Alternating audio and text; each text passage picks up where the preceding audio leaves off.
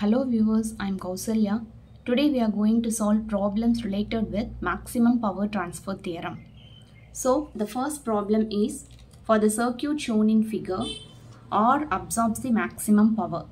Compute the value of R and maximum power. So here this is the given circuit diagram, right? We need to calculate the value of R and the maximum power that is consumed by R. So before that we have to calculate the value of R, then only we can easily calculate the power, right? So this is the given diagram. The first step is we have to find the Vth, right? That is Thevenin's voltage in the same way. So how to find the Vth? The thing is we have to remove the load resistance which is connected across the terminals.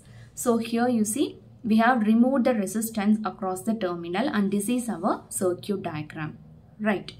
So since here we are having a current source of 20 amps, you see that when this current source appear at this node, it gets divided into two, right? So when it gets divided, again when you look, you see this current, there is no way to go this way because it is open circuit. So the current that flows through this 2 amps again flows through this 3 amps, right? So these two resistors are said to be in series, right? So 2 plus 3, that gives 5 ohms, and here we are having a 5 ohms.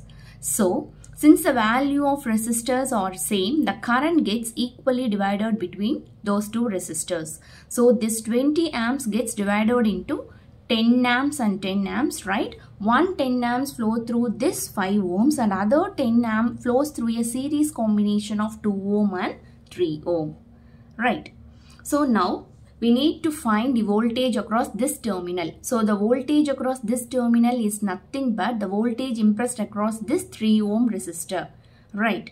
So therefore the voltage is nothing but it is given by I into R. We know the current that flows through this 3 ohm. We know the value of resistance also. So 10 into 3, that gives the answer as 30 volts, right? So this is our step 1. And the next thing is we have to find the Thevenin, right? That is Thevenin's resistance. So what is the procedure here? Again, the thing is we have to remove the load resistance as well as we have to remove the current source from the main circuit. That is, this is our main circuit, right? This is a given problem. So in this problem, we have to remove this resistance as well as this current source. So the rest forms the circuit to calculate the Thevenin's resistance. So here, this is our circuit, right? So how to calculate the Thevenin? You see, you have to calculate from this terminal, right? So when you look here, just for assumption, you see the current that flows like this gets divided like this, right? It gets divided into 2. Whereas the current that flows through this 2 ohm will again flow through this 5 ohm, right? So these two are in series. So 2 plus 5 is nothing but 7. And that 7 ohm is in parallel with this 3 ohm, right? Because the current gets divided between those two. So what is the formula to calculate the equivalent resistance? So R1 into R2 divided by R1 plus R2. So here R1, here R2. So 3 into 7 divided by 3 plus 7. So when you calculate here, the final answer is 2.1 ohms. Right, this is the value of Thevenin. Now the next thing is we need to calculate the maximum power transfer. Since here we are dealing with maximum power transfer, the main criteria is maximum power transfer will occur when the source resistance is equal to the load resistance, right? So here in this case, this Thevenin is nothing but our R, which is equal to 2.1 ohms, right? Then the maximum power transfer is given by this formula, Vth square divided by 4RL. We know the value of Thevenin's voltage, we know the value of load resistance. So just you see here 30 and that is 2.1. So just substitute the values here and the final answer is 107 watts, right? This problem gets over here. We will move with the next one. So the second problem is a loudspeaker is connected across the terminals A and B, right? So what should be the value of impedance of the speaker to obtain the maximum power transferred to it, and what is the maximum power? So here in this case, you see, between the terminals we are having a loudspeaker, right? So we should calculate what is the impedance of that loudspeaker and to have maximum power, and then we have to calculate what is the value of maximum power, right? So when you look at this diagram, the first thing is we are calculating the value of I, right?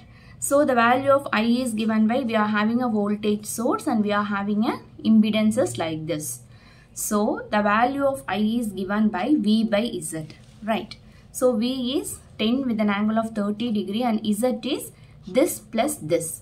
So 3 plus J4 minus J5, right? So here, since I am having rectangular coordinates down, I am converting this polar form into rectangular form. So here our answer is 8.66 plus J5 divided by, when you solve, 3 and 5 minus 4, minus 5 plus 4 gives minus 1, right? So this is the value of current, right? So then and there write the units also. Then the next thing is, once the value of current is calculated, we need to calculate the voltage across this AB, right? So voltage across this AB is nothing but it is the voltage across this minus J5 ohm. Therefore, V Thevenin is given by I into Z. We know the value of I, we know the value of Z. So just substitute, and here the answer is 11.83 minus J 10.49, right? So we have calculated the Thevenin's voltage. Then the next thing is we need to find the Z Thevenin or R Thevenin, right? Since here we are having inductance and capacitors, we are representing this as a Thevenin's impedance, right? Not Thevenin's resistance. So here, to find Thevenin's impedance, again what is the thing? We have to remove the load resistance and source voltage. Here the load resistance is not given, okay? So no issues. Here we are having a voltage source, so we have to remove this. So when you remove this, you see, this is how our circuit looks. Then we have to calculate the Z Thevenin. So again, when you look back from this terminal, we have to proceed. So again at this junction, what happens? The current gets divides, right? Therefore, these two are said to be parallelly connected.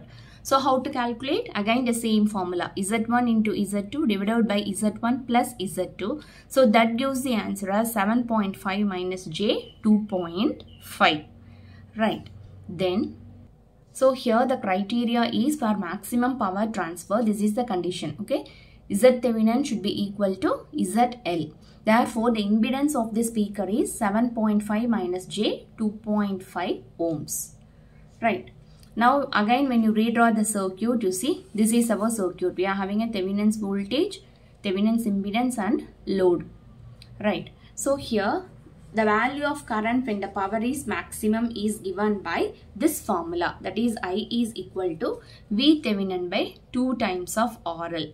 We know the value of Thevenin's voltage, we know the value of load resistance, but here we need only RL, right? So here this is our resistance part, right? So this is, since here we are having a minus sign, this indicates that is a capacitive load, right? So it is a combination of resistance and capacitance, but here as per the formula we need only RL. Therefore we are considering 7.5 alone here. So once you substitute here, we are ending up with the answer like this. Then the next thing is calculation of power. So power is given by I square RL.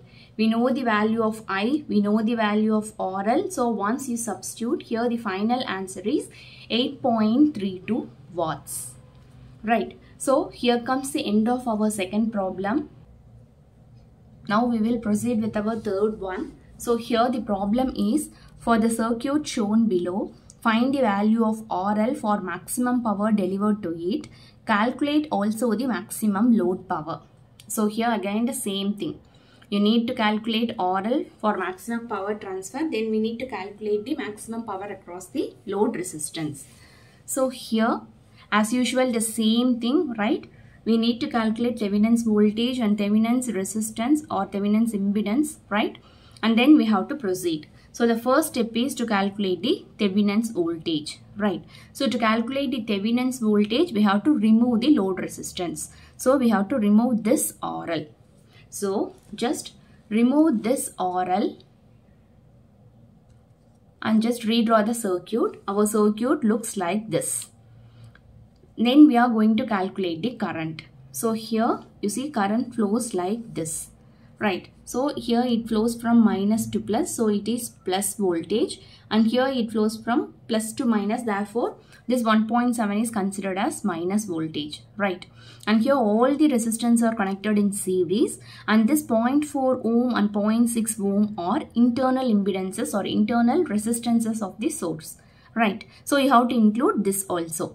So for voltage, we are having two voltage with the polarity of opposite, that is with opposite polarity. So here 12.5 minus 1.7, okay, that is your V. Divided by R is just you have to add all the things, 1.2 plus 1 plus 0.6 plus 1.4 plus 1.4 plus 0.4, right? So once you have done this, just we can easily calculate the value of current, that is 1.8 amps, right? Now the thing is, we need Thevenin's voltage. So here Thevenin's voltage is nothing but the voltage which is calculated across the terminals. So here our terminal is AB, right?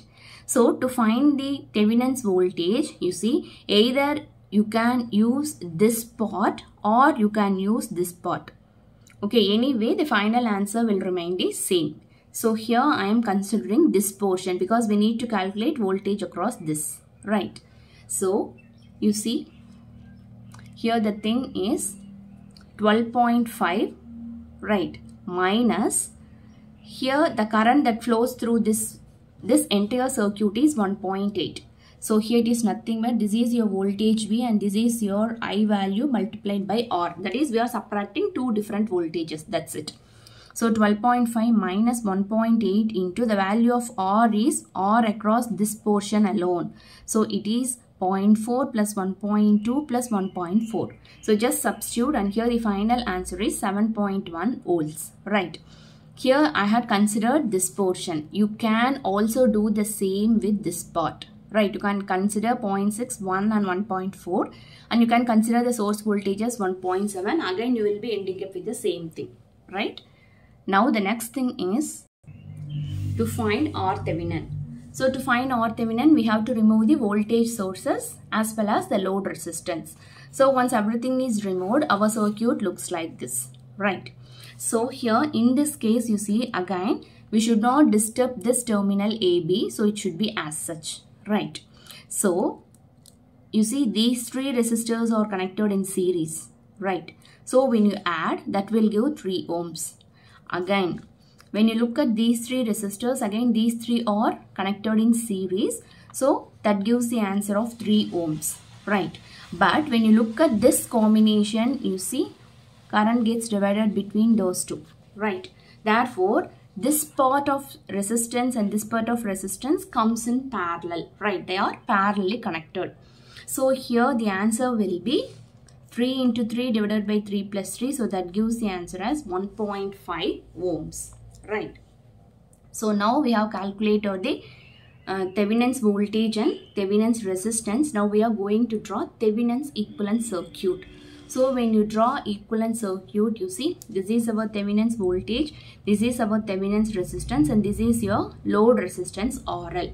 So as we all know, maximum power transfer will happen only when this RL is equal to this source resistance. Okay, this resistance is said to be source resistance. So the value of RL is equal to 1.5, right? Now the next thing is we need to calculate the maximum power. So the formula here is V Thevenin square divided by 4 RL, right? So just substitute the values accordingly and here the final answer is 8.4 watts. Right? When the value of RL is 1.5 ohms, the maximum power is transferred to the load, right? Whose value is 8.4 watts. So here comes the end of this video. If you have any doubt, let me know in the comment section. Thank you.